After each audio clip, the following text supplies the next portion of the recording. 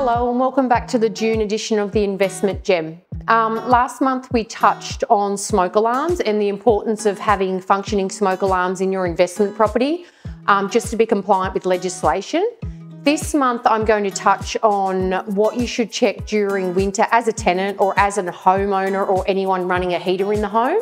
It's a good idea to check that you've turned your gas heater off before you've left the home, a freestanding gas heater, or your freestanding electric heater.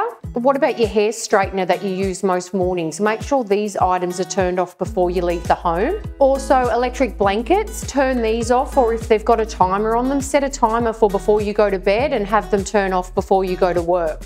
Other items in the home that you shouldn't run in a home are LPG gas bottles. They're outside bottles only. Do not bring them into a garage and run an outdoor heater on a LPG gas bottle. And candles, blow your candle out before you leave your rental property or your home.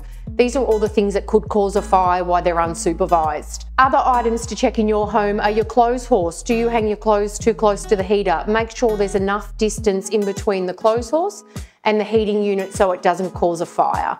So it was just a quick wrap this month in regards to the importance of checking items in your home during winter. And that's another month with the Investment Gem. So I'll see you all in July after tax time.